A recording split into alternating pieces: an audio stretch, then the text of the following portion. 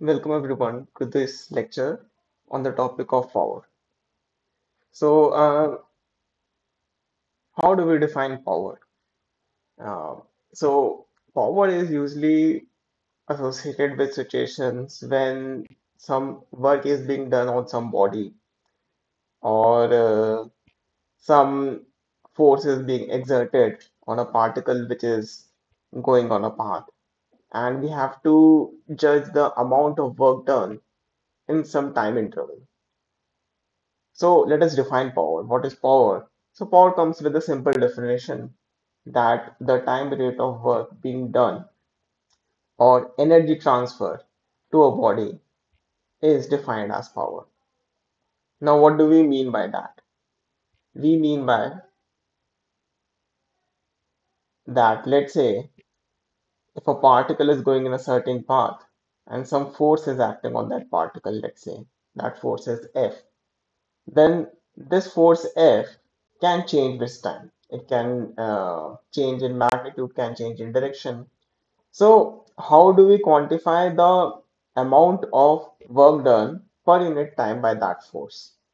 So, one way of defining that is simply by writing a derivative of the work done by the particle.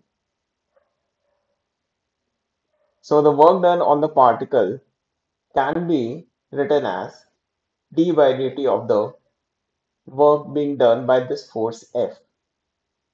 So this is defined as the instantaneous power acting on the particle. This can be written as this dw by dt. And let's say the velocity of the particle is some v at some instant and the angle is some theta.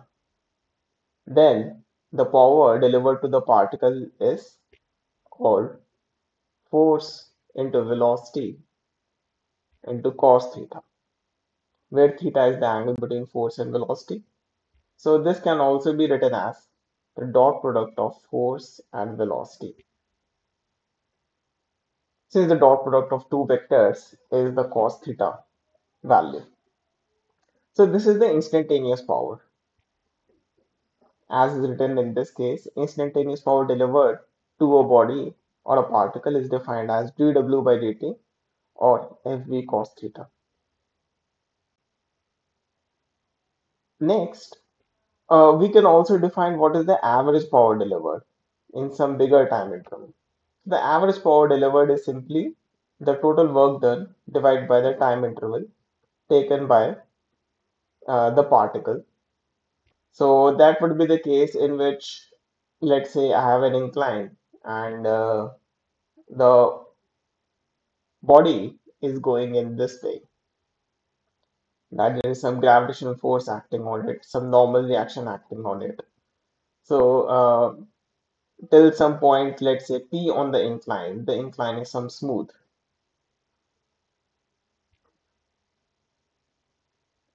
And then after the point P, the incline is having a rough terrain.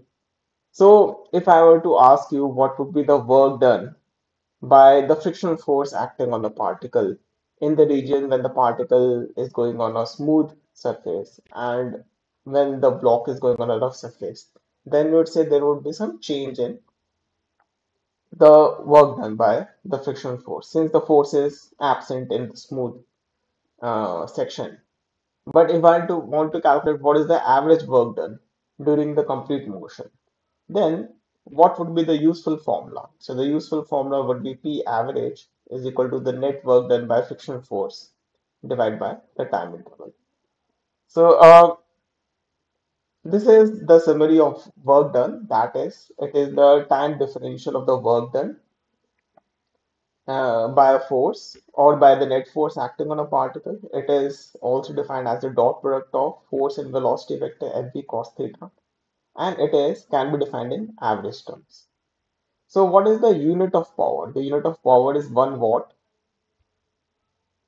and it is simply 1 joule per second. 1 joule of work is being done per unit time, that is 1 watt. One common unit of power is also 1 horsepower, so that is some 746 watts.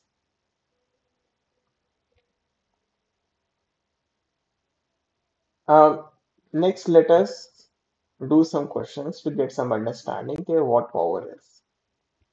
So the first question is, there is a body of mass m1. It accelerates uh, uniformly from rest to v1 velocity in t1 time. What is the instantaneous power delivered to the body as a function of time t? So first of all, we know what power is. Power is work done per unit time, and we have to define it in instantaneous manner. That is the differential of work done per unit time. So let us jump to our board. We have to calculate the instantaneous power, right? dW by dt. So it can also be written as force into velocity into the angle between force and velocity, which is zero in our case. It is zero in our case because we have to calculate the work done by all the forces acting on a particle. So when all the forces are acting on the particle is going in the direction of forces only. So that's why the force and velocity vector are parallel to each other and there is no angle between them. Angle is zero. So this becomes force into velocity. Force is mass times acceleration and velocity is v. Now we know the particle has accelerated from 0 to v1 velocity in t1 time.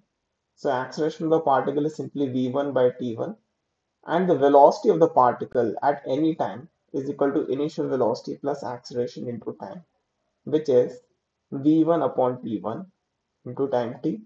So substituting the value of velocity v in this equation and acceleration a in this equation to calculate the instantaneous power, we get mass into v1 square divided by t1 square. So this question does not give us a complete visualization that what power is, but power is basically saying that how much work done is being squeezed into some particular time interval. Whether that time interval is high, the power would be less. Whether when the work done is high, then the power is more.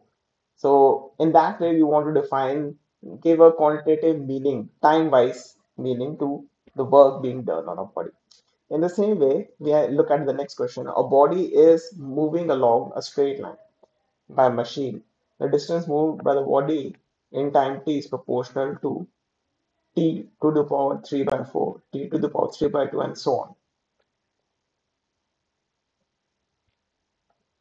So, in this question, the work being done by the force is uh, done at such a rate that the power is constant. The power itself being delivered is constant. That is F into V, some constant. So the force acting on the particle is some mass times acceleration. Velocity is simply V, and this is equal to constant. And now we have to find the function of position. So from this expression, we have to come to position. So what should be the correct flow of thinking? How should we think in such a question? So the point is that we want to reduce these expressions to position. So starting from acceleration, we can come to the position. So acceleration has to be some function of some velocity or some position or some time. From there, we can form a relation. If let's say we didn't have any relation whatsoever given in the question, then we won't be able to form. So acceleration can be written as v dv by dx into v is equal to k. It can also be written as dv by dt into v equal to k. That would also give us the same result. So this gives us v square dv is equal to k dx. And integrating this value, let's say the particle started from rest, we can say this is some v3 by 3 v part 3 by 3 is equal to some kx. Now we can write v is some k by m into 3 into x to the power 1 by 3, and this is also to the power 1 by 3. So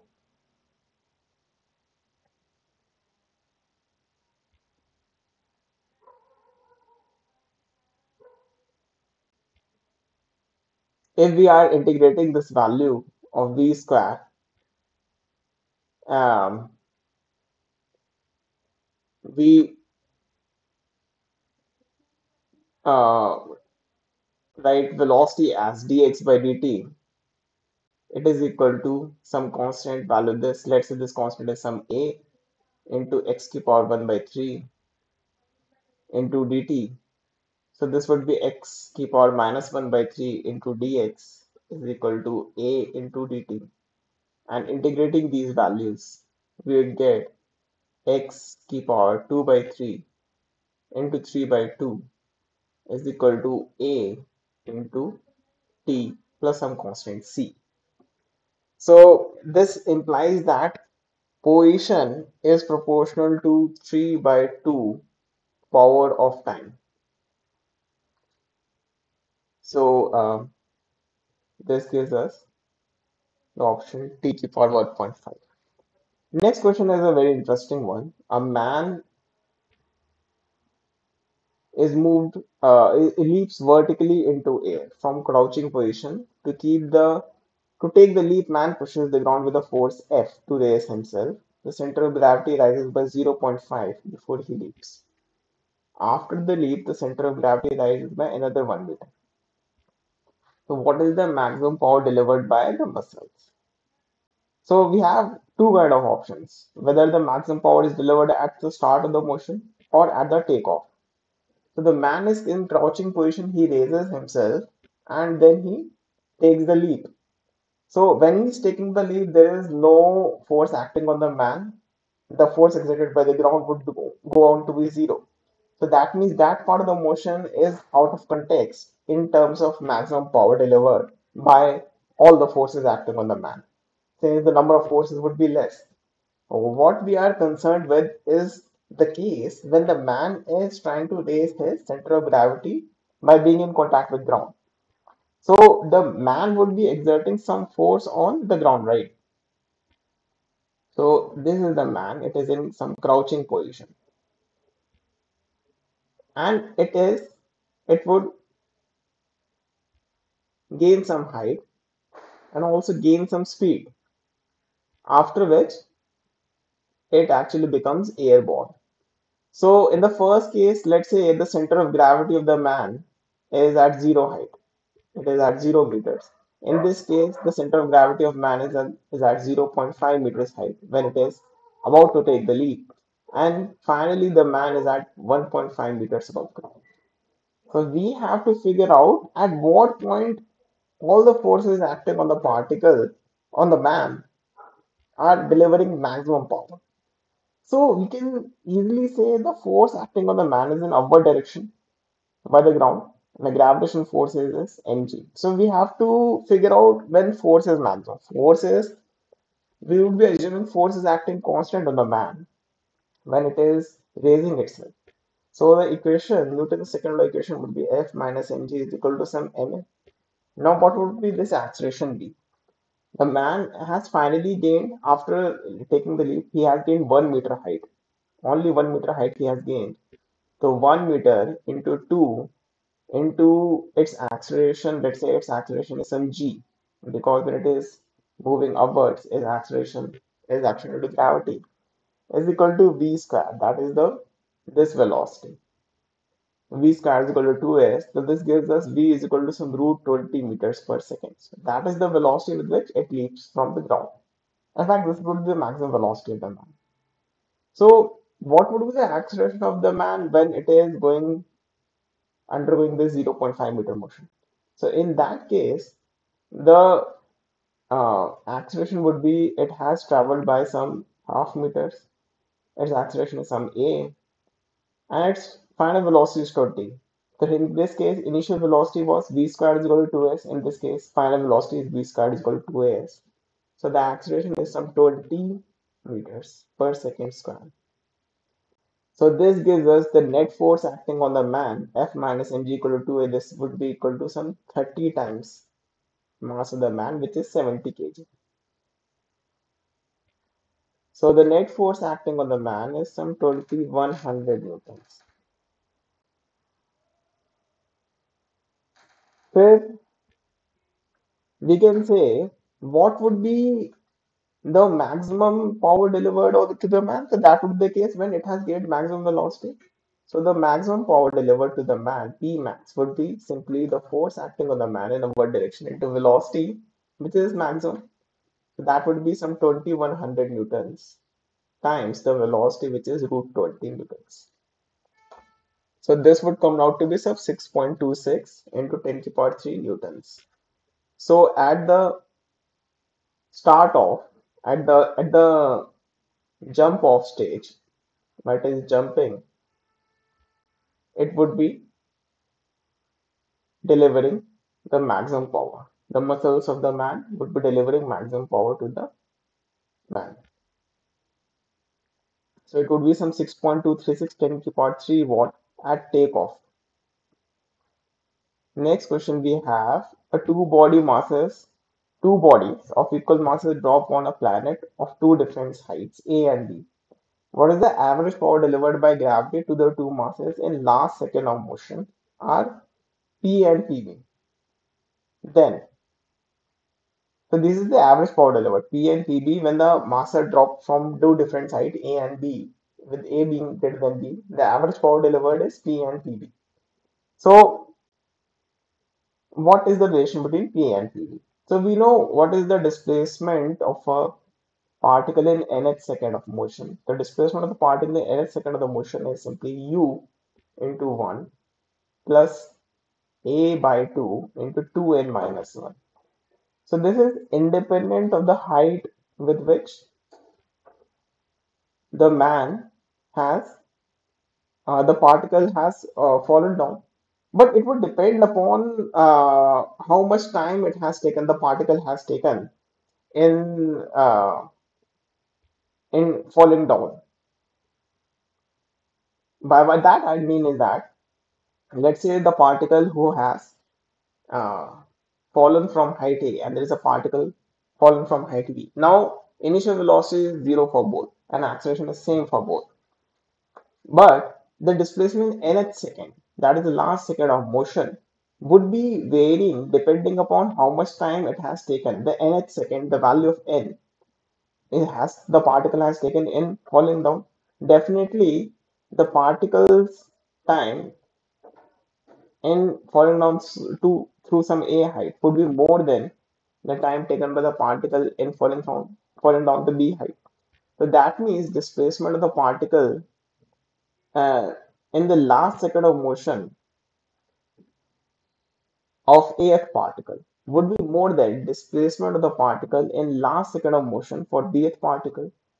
So the power delivered, average power delivered is simply the force acting on the particle, which is the same for the force both the cases, in the displacement divided by the time taken. So this would come out to be more for A than B.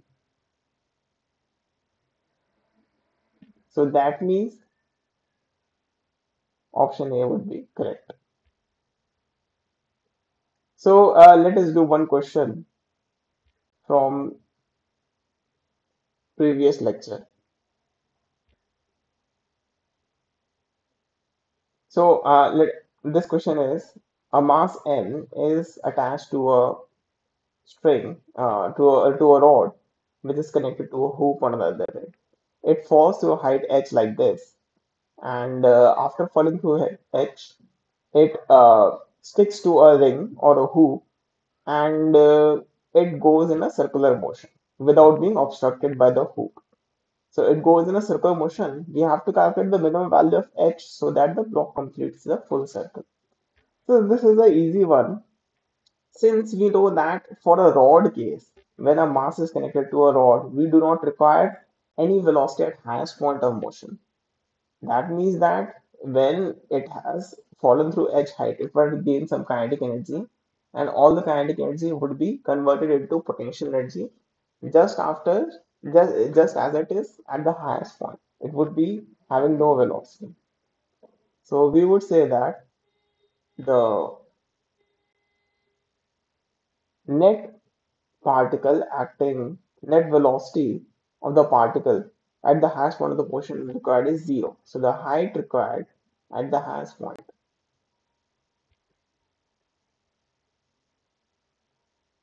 is equal to v square divided by 2g. This would be the h required. So this would simply come out to be the length of the rod.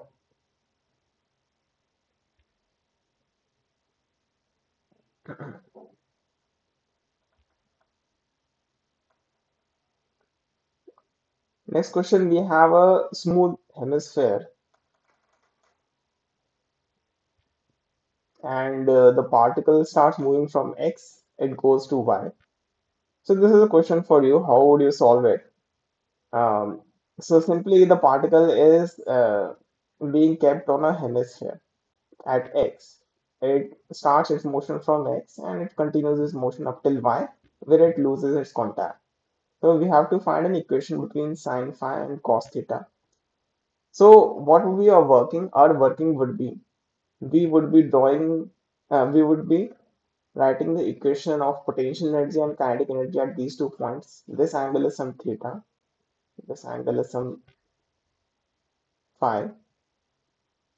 So we would be writing the potential energy and kinetic energy at, let's say, this point B and at this point A. Then we would say that what is the kinetic energy at A plus potential energy at A plus kinetic energy at B plus potential energy at B.